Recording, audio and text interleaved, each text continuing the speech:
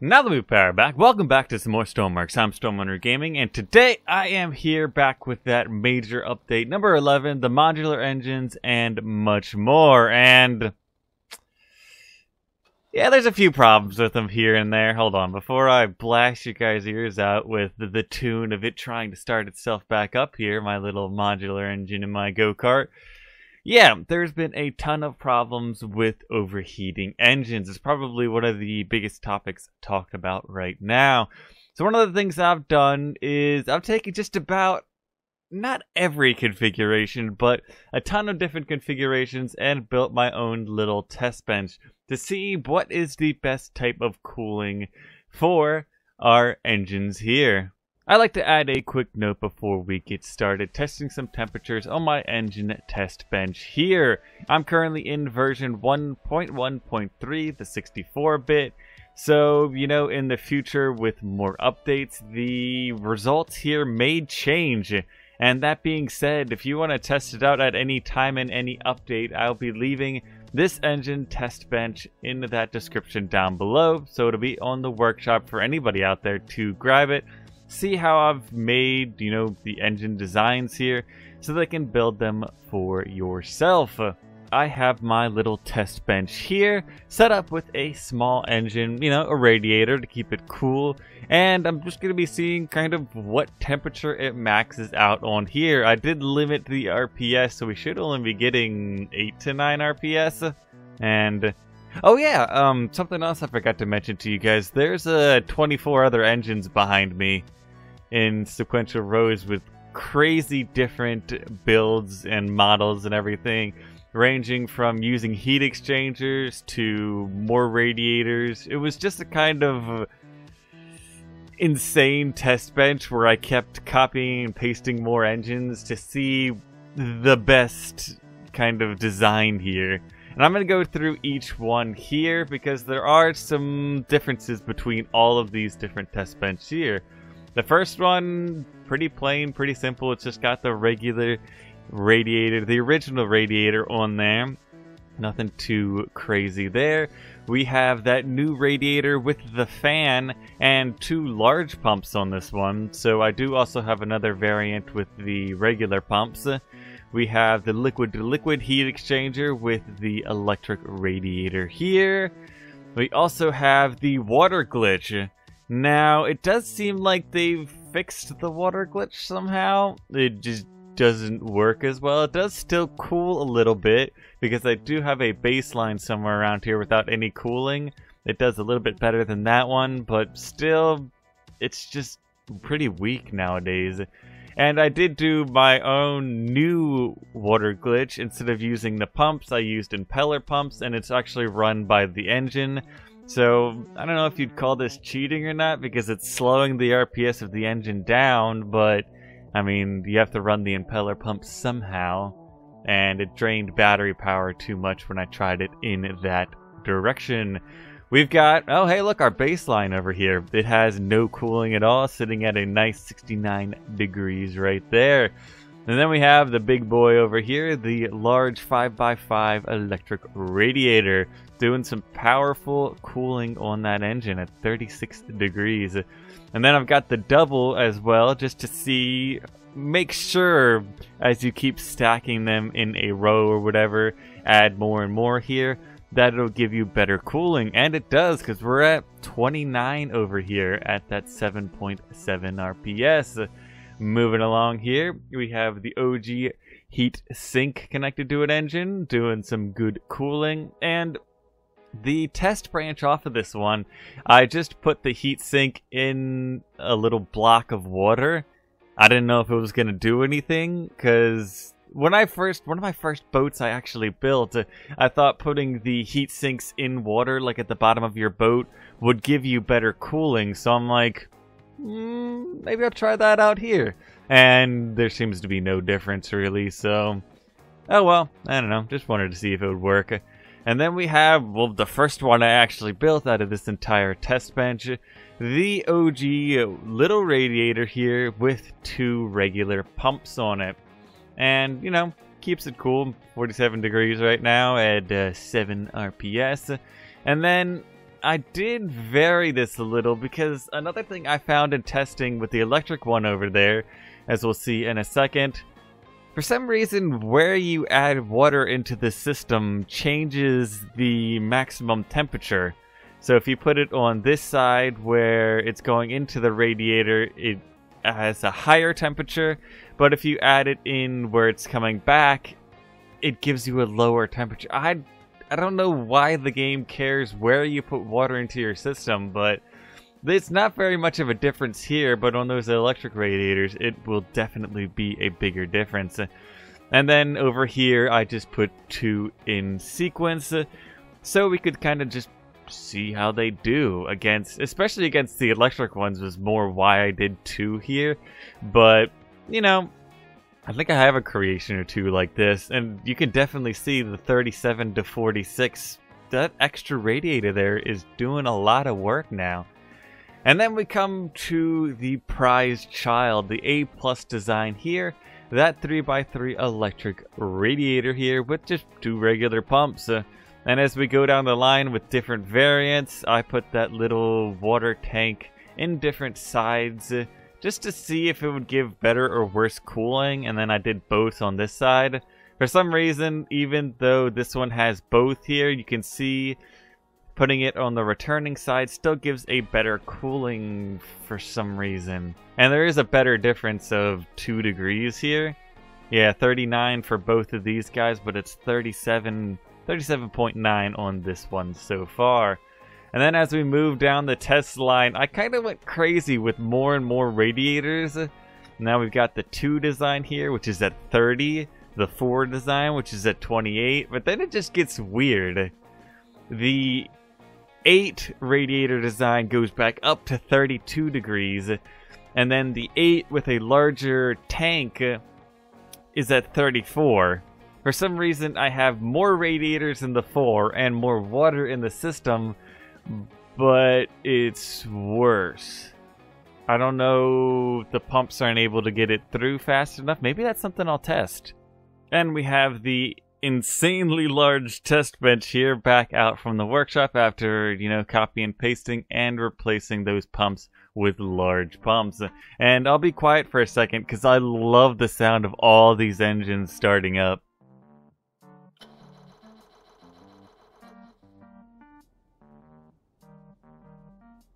And the army is alive. Alright, we'll test back. We'll catch back up with the large pumps in the back over there in a minute. Let's round out the rest of the testing with the other test benches here.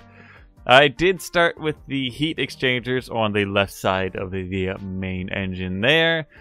Testing out the liquid to air, or air to liquid, I guess. And, you know, does alright. We can't really compare it now because they're all warming back up again, but as far as I've tested, that one, you know, keeps it cool. Then we've got an air-to-air heat exchanger, the smallest one here at 2 to 2. And I did do a little test branch off of that just to see if it was actually working, because I put the pump with fluid ports on the top here, and I didn't do either that on the other side. And as you can already tell, yeah, they're starting to have a little bit of a gap between temperatures here. At that one closing in on 60, and that guy's still at 54. Alright, moving on. This is one I really wanted to test.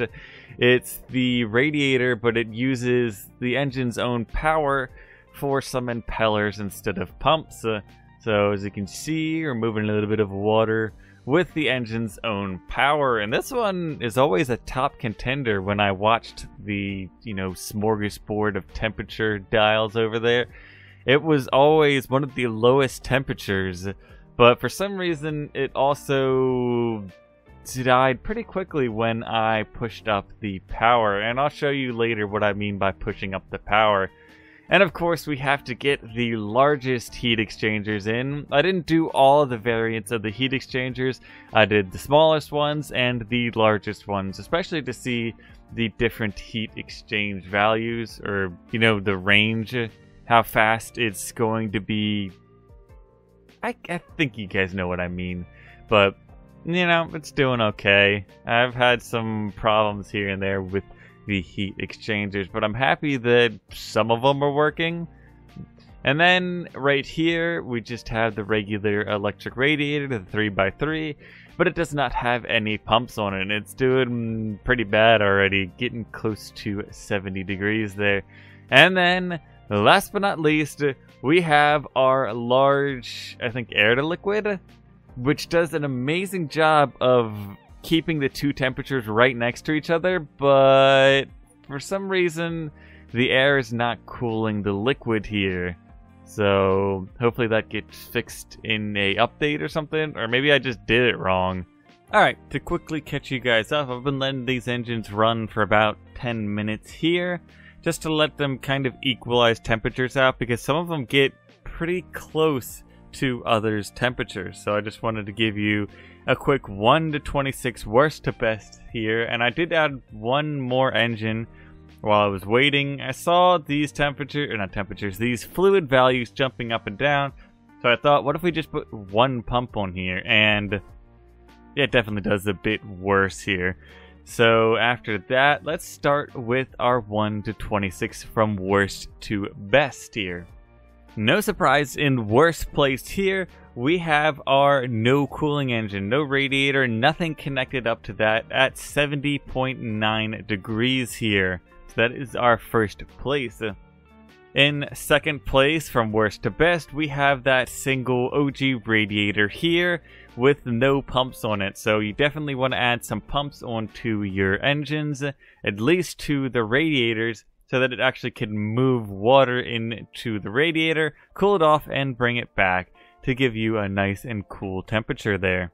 And in third place here, we have that 3x3 electric fanned radiator with no pumps on it, just like the OG radiator. It's about the exact same temperature, but they both, both don't hold a good temperature at our 7.7 RPS of 70 degrees, just about. So this takes our third place here. And in fourth place, with 68.1 degrees, we have that large 9x5 air liquid heat exchanger. And I was really hoping this would do better comparative to its size. As you can see, temperature A and B are being regulated very quickly. What I mean by regulated is it is exchanging heat as it's supposed to very quickly because of its large size, but the air is taking a while to get through and actually cool the system. It might be due to the fact that I'm incompetent of building a air system, but for now, if I can't fix my design, this is kind of just where I have to place it in fourth place. In fifth place at, I think, 63 degrees, 63.7, it's going up again for some reason, even though they've been idling at the exact same RPS for 10 minutes now, is our 2x2 liquid-to-liquid heat exchanger. As you can tell, the radiator is doing a very good job of dissipating heat here. It's only at 15 degrees, but that side of the system is at 16 degrees, while the engine side is at 63 degrees. And then I slapped it on here in sixth place, but this is our 8 radiator behemoth with only one pump on it, sitting at about 61 degrees now. So it's got some lackluster performance just because we don't have 2 pumps. So remember to add that second pump in for a return here. In 7th place, with this little small engine here, we have that 2x2 air-to-air heat exchanger, just barely beating out that water-to-water 2x2 heat exchanger by just about 1 degree there, I think. But it still doesn't do a great job at cooling, so that's why from worst to best, it lands in 7th place. And in 8th place, we have that air-to-liquid heat exchanger, the 5x3. It's doing a pretty decent job keeping us at around 59 degrees here, but I don't know how well air actually cools things, so that's kind of why it landed here in 8th place now. In 9th place here, we have that large 5x5 liquid heat exchanger with a small 3x3 electric radiator to it. I mean, I had high hopes for this one, but it still doesn't seem like it's able to transfer that much heat for us here. In number 10, we have my water glitch here with 2 impellers instead of pumps. I mean, it keeps the engine decently cool at 49 degrees. In 11th place, we have that OG radiator with 2 pumps on it. And we can quickly move to number 12 because it's sitting right next to it. At the exact same temperature, we have the heatsink here, so they don't seem to vary that much. So both the OG cooling systems for 11 and 12 have the exact same temperature. And by a tiny pinch lower, I think, we have the heatsink covered in some water here, a water tank, which is in our 13th, just about the middle here from worst to best. In 14th place, we have that OG radiator, but the tank is on the return side. Still not sure why it is how it is, but it decreases the temperature by like 0.2 or 0.3, so it does differentiate itself a little bit here. In 15th place, we have the original water glitch, just 2 pumps going in and out of a custom designed tank here with a fluid spawner in it. You know, this used to be the king of cooling, but it seems like they actually have fixed the glitch per se. It does cool it decently well because, you know, right next to it is no cooling at all at 72 degrees. This guy's sitting at 47 degrees, so, you know, it still does cool your engine, but definitely not as well as it used to because it is in 15th place out of 27 here. In 16th place, we have an engine with that 3x3 fanned radiator, but it has fluid tanks on both sides. I don't know why this gives us the worst of any performance, either left, right, or both tanks, but that's just where it falls. In 18th place, we have the second engine I built for this system. It's just that 3x3 electric radiator with 2 pumps on it and the tank being on the outgoing side. Now, keeps it pretty cool at 40 degrees here, just about. So, it's getting up close to one of the best designs here. In 19th place, just barely beating out one electric radiator, is 2 of the original heat radiators. So, they just barely beat it out by about 1 degree here, because that one was sitting at 40 degrees. This one is at 39. In 16th place, we have that 3x3 electric radiator, but the water tank is on the return side. So no matter where I tested this, and I tested it with a couple different systems, with the regular OG cooling radiator and with the fanned one and the large one, every single time I put the tank on the return side, it decreased the temperature. Here, it dropped it by about 2 degrees. In 21st place, we have this little light green one with the 5x5 electric radiator on it with 2 fans running it. It actually gives it a pretty cool 36.9 degrees. We're getting into the point differences here, but it does a very good job with that large radiator here, keeping it pretty cool. In 22nd place, this is another one of my little brainchilds here. It's 2 impellers connected up to an electric heat radiator here, you know, with the fan spinning all around there. Really, the only reason this comes so close to the top plates here in 22nd is due to the fact that the engine is expelling some of its RPS running those impellers. So when we ramp these things up, it's not going to do as well because the cooling just isn't there. But at this specific throttle, you know, it ranks pretty high. In 23rd place, coming in at 33.7 degrees right now, is the 8 radiator behemoth with large pumps and a medium water tank here. Not exactly sure why it's worse than some of its competitors down the line, as you can see, but that's where it lands in 23rd place. In 24th place, this little engine I'll be presenting to you guys has that 8 radiator behemoth design yet again, but it's got 2 small pumps and a small tank on the return. So, for some reason, this has some insane cooling power to it, keeping it at that 35.5, just about 35.5 degrees there. In 25th place, our top 3 for the best here, we have our light green engine here with just 2 electric radiators with those little fans running on them. You know, tank on the return side and 2 small pumps. How an 8 radiator behemoth with 2 different designs don't beat this out is beyond me, but you know, keeping it at that 31.2 or 3 degrees there, so it's our 3rd best here in 25th place. In 26th place here, the number 2 for the best, we have 2 large heat radiators here with those double fans running on it, keeping it at 29.8 degrees. One of only 2 in the 20 degrees here at our 7.7 RPS. These big radiators definitely do give us a ton of cooling power, and it's cool to see when you have them in succession. This one is getting at about 24 degrees, while this one is about 21 degrees. You can already see the reduction in heat between these 2 large radiators. And this result astounds me, but in 27th place, the best cooling engine we have here, basically first place if we were doing best to worst, but we're doing worst to best, we have our kind of banana colored engine here. I don't know what you'd really call that, but it has 4 electric radiators, 2 small pumps, and the tank on the return. I don't know why this is like the Goldilocks design, but it's holding at almost exactly 29 degrees here. And another cool thing, just like the large radiators, we can see from each one that the heat is dissipating from each radiator here, going down from that 23 on the input down to 16 over here.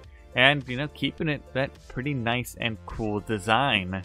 So that is the results, 1 to 27, 1 being the worst, 27 being the best here. Just keep that in mind when you build your cooling systems. So definitely a powerhouse of the cooling world right now is those new fanned radiators. It seems like the heat exchangers are very weak for some reason or another. Even the large ones can't dissipate heat very well. So I would kind of just avoid them for now unless they get a buff in the future. But I love these little fanned radiators and powerhouses. Just 2 of these large radiators seem to be able to kind of keep your engine in check. And I've got 2 more things for this video. First off, we're just going to blow up the engines now. Give them a little bit more throttle. As you can see, all of them are connected to the same throttle, giving us a good amount of smoke. We're just going to see which ones explode first here.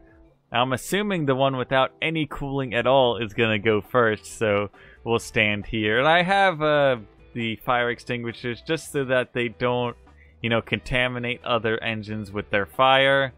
So, you know, I can just immediately put them out. That guy went first. He seems to be pretty on fire. That's not good. Oh, we got more. What do we got over here? That's surprising. The air-cooled ones have gone now. Oh, that's not surprising. The large one that didn't really cool much is having problems. We've got the large liquid-to-liquid is gone now. We have... oh, the air-to-liquid 5x5 is gone. Oh, plenty of them over here. The small liquid heat exchange. Oh, really? The 3x3 with the large pumps went. Well, it's no surprise the one without pumps went over here. My own water glitch has died there. How about the regular water glitch? The regular water glitch died as well. That's surprising.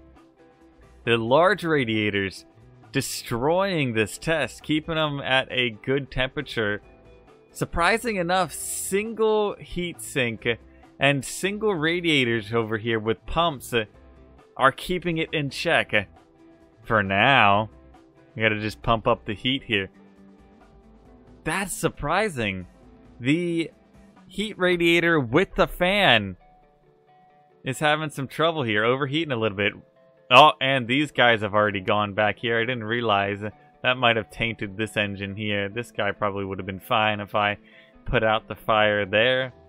So it definitely seems like if you put at least 2 of these radiators in a line, definitely 4, it's keeping it in some pretty good temperatures here. Even one with that single tank on the return side, 78 degrees, it's doing pretty good. Let's see what else is doing half decent. 2 radiators, keeping it at 78 degrees as well. 2 of the OG ones, so if you've set up something like this before in any vehicle, it should be able to keep your vehicle, you know, decently cooled at 20 RPS. Of course, if we pump that up even higher, it would have some difficulty in the future. Interesting to see the regular radiators holding on for dear life at about 100 degrees. If we push them any higher to more RPS, they'd be gone. But I'm definitely liking our number 1 over here, our best cooling at 55 degrees for 20 RPS. So yeah, I don't know if the results are really gonna go any differently. I do have one other test. Somebody asked me in a comment about seawater. Does it damage engines if you put it in a cooling system? And the regular gearboxes, do they break if you don't disengage and re-engage the clutch? And I do have an answer for that as well. So we can get rid of the insane amount of humming from these engines, and I'm going to move over to one of my newer vehicles I've been doing a lot of testing on. Now, I'm not really going to be showing off this vehicle right now. All we need to be aware of is that I've replaced all of the cooling systems with seawater instead of fresh water, and this gearbox does not disengage its clutch when going to the next gear. So we'll see how long it lives. You know, just drive it around a little bit here, there, and everywhere. So far we're doing pretty well. Temperature is rising, and I do want to note that it has the water glitch cooling it, so you know, it doesn't have the best performance for cooling. I'm really tempted to put 1 or maybe even 2 of those 5x5 electric radiators in here, because those seem to stand the test of time. As you can see, I don't have very high RPMs on this engine, nor does the small electric engine connected to the cooling system, but still it does create a lot of heat, so I'm interested in seeing if that radiator would actually break some things here. But as you can see, I'm not having any problems with the gearboxes breaking or anything. Hold on, let me turn on rear wheel steering so I can actually make it around the turn. That's such a large truck here. But I will test out real quick. I'll bring back that test bench and see if a radiator itself, not the water glitch, breaks when putting seawater in it. So I did actually test this for a longer amount of time. I know you're saying, Storm, you only tested it for a minute or something here. Yeah, I only drove it around for a lap, but I drove it around the entire mainland, and I didn't have any problems with my gearbox design here, not disengaging and re-engaging the clutch, or the seawater, and at least a water glitch here, but that might be different for the new gearboxes. I know the new gearboxes will break if you don't disengage and re-engage the clutch. So those are the small gearboxes there. I'll show you real quick what I'm talking about. I have the... Huh? Where's the regular gearbox? Did they take it out? I've got like a relic here of Stormworks. Let me see if I can find it real quick. Let me search gear again. I got a couple of microcontrollers. Can be just gearbox depreciated? What does that mean? Are you not supposed to use these anymore? Well, I mean, I've already designed the entire truck around these gearboxes, so oh well. Anyways, I know these gearboxes, the 1x1s, 3x3s, 5x5s that have slapped on the top, these you need to disengage and re-engage your clutch, or they will break relatively quickly. Like, I'm talking about you couldn't even make it around 1 lap of the airport I'm at with those gearboxes. Alright, I'm on my temperature test bench, and I've switched this singular engine over to seawater instead of fresh water. So, if it's the only one to blow up, we know that seawater is definitely the problem within that engine. Even though it's got seawater in it, it's been running for a few minutes now, and the temperature hasn't really changed that much. I have vehicle damage on now, and it doesn't seem to be doing anything. I was just testing it within a closed loop, and I switched this tank to some seawater. So I'm not entirely sure if seawater is going to do anything to your engines just yet in version 1.1.3, but it might in the future, so just look out for that. That is where I will be ending my episode here. Hopefully you guys got some good information about my crazy long list of engines and everything I've got here in this test bench. Yet again, it is in that description down below if you want to pick it up for yourself, mess around with some of these designs, you know, I don't know, make something better. If you guys have some really good cooling designs that I missed here, leave a comment down below, because I'm always interested in what I did not do here, or like better designs that I don't know about, because I do build stuff in Stormworks as well, so I do need to cool some engines. Anyway, that is where I will be ending this episode. So of course, if you guys did like this, please leave a like and consider subscribing to the channel to stay up with Stormworks and more of my content. But I've been great. Goodbye. Some people need me, and I need to go.